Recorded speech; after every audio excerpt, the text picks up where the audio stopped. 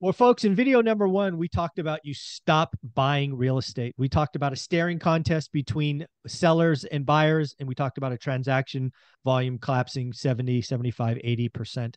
Now we're going to put a percentage on this. I don't think there's a lot of folks out there that really internalize and understand just how fast commercial values could change. We talked about a theoretical cap rate going from 4 to 8.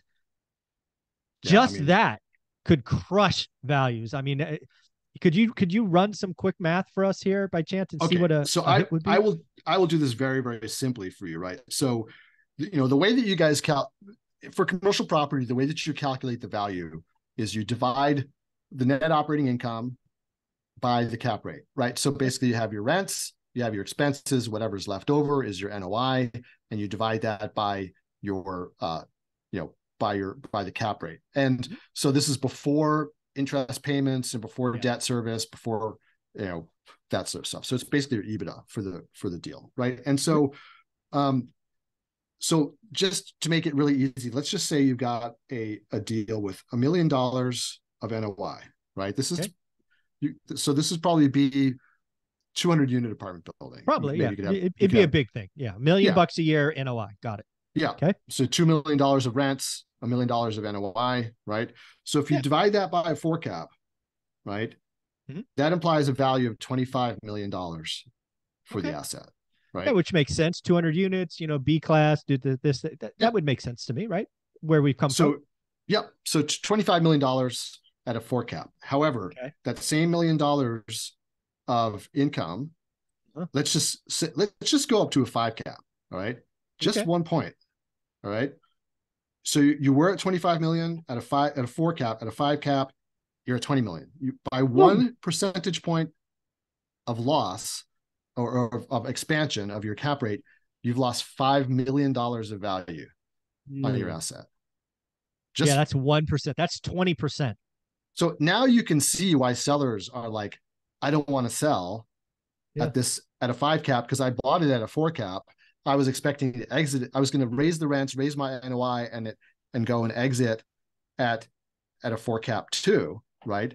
That was my expectation. Just to give you like an idea, let's just say that so this guy, your owner does their value add, they Mhm. get their NOI from 1 million to 1.2 million, Okay. okay? And they still have got that four cap. Okay. How much value did they add by adding 200,000 of NOI? They've added $5 million worth of value, right? Wow. Okay. So At the four just cap. Yeah.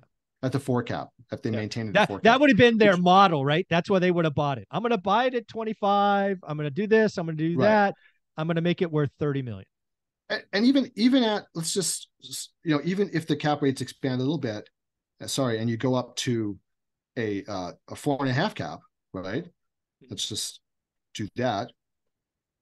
Well, they've actually lost money just going up to four, even Even though they've increased their value, even though they increased the NOI.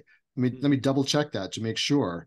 But if they've gone down, oh sorry, okay, I know I thought I did something wrong. So if they increase that value, the NOI by $200,000, Mhm. even if the cap rate goes up to 4.5, Mhm. they're at 26.6 million, right? So they're So they still a made a million and little a bit. half up. Yeah. Yeah, they're Yep. still a million and a half up, which is not bad, right? Mhm. But if you go up to a five cap at that 1.2, right, Then they lost money. they've lost $1 million, now a $24 million asset, even though they increased their NOI, right? So Mhm. if we go back to the original example of still $1 million of NOI, right? Now we know at a so we start out with a $25 million property to four cap. At a five cap, it's a $20 million property. What about at a six cap? Oh Well, at a no. six cap, it's a $16.6 million property. They've lost $9 million, or $8.5 million, Yeah, and just again, like just we by talked going up about, 2 points. yeah, we talked about in video number one, the margin has historically been 2.5 to 3% or 300 basis points above treasuries. So Yes. it's not unheard. And again, a lot of what we're going through today and why there's a staring contest is because the rates have moved so quickly, right? 400 basis points, Yeah. arguably going to be 500 basis points in a 12 to 14 month period. That's going to leave a mark on values. There are going to Yeah. be folks that got into some bridge debt, 2 year debt, It's actually going to be so bad, Jonathan. I expect banks and lenders to extend and pretend. I mean, I think that's going to have to happen in a lot of It has to, cases, right? right? Yeah, Yeah. because they're just going to have to, let people roll it over. But I do think that there's going to be some cases where they, frankly, are not going to be able to do that because so much value will be lost. The banks are not going to lend, the banks are not going to extend a loan on a property that's now worth less than the principal of the loan, right? Agreed. Agreed. So there's still going to have to have some value left, some equity cushion left for them to extend you, right? So Yeah. if you bought in 2018, right, and now it's 2023, and you've Probably added a okay. bunch of value, you're probably fine. The people who are really at risk are the ones who bought at the top of the market last year. 20. Oh, you bought in Yeah. 2020, right? You bought, even if you bought on the run up Yes. and you get called at the wrong time. Yeah. I mean, you were in some serious hurt. Now just for fun, let's think about this example. Let's get out of the multifamily world. Okay. Let's talk about downtown office. Oh, office. San Francisco's in so much trouble. Oh my Yeah, I mean, goodness. so let's just start off with your same $1 million of NOI, Okay. right? Downtown office building that was 80% full when it Yep. which is kind of normal for Well, office actually, buildings. I actually have some numbers, right? Because I've been reading about San Francisco a lot because I've been calling it Yeah, is it's going to be painful. So San Francisco office in 2020, right? Or yeah, actually say 2019, pre-pandemic. yeah. Record occupancy in the 95%, record Wow, leases, right? wow. Record rates, right? Kind of all, and lowest cap rate, Yeah, just all bad. Now, some of the office buildings are 60% vacant. yeah. They're having to discount rent, and it's going to be bad. It's going to be a So bloodbath, just a yeah, bloodbath. I mean, New York too, although I read something very, we'll get back to the math in a second. I read something very interesting the other day, though, that what's happening in the New York market. So overall, the New York market is about 50% occupied at the moment, right? But rents are rising in some buildings because what's happening is that there is a flight to quality. Everybody's leaving the old, because now the opportunity is like, hey, we can go rent at Yeah. like this brand new gorgeous building, right? We're gonna get rid of this lease in this crappy old building, Mm-hmm. right? And so there's actually now bidding wars for the best office space in the Yeah, it city. makes So sense.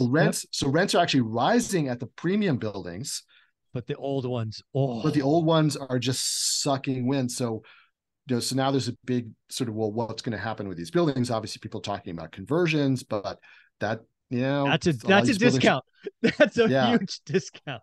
a huge discount, or people are just saying, hey, like let let them fall to the market price where people want to rent there, right? Yeah. Like let the rents fall enough that entrepreneurs are going to be like, hey, yeah, I'll go I'll rent an take a shot. office, take a Yeah. shot. So, but anyway, so let's just play this out. So let's say you had your office building with Yep.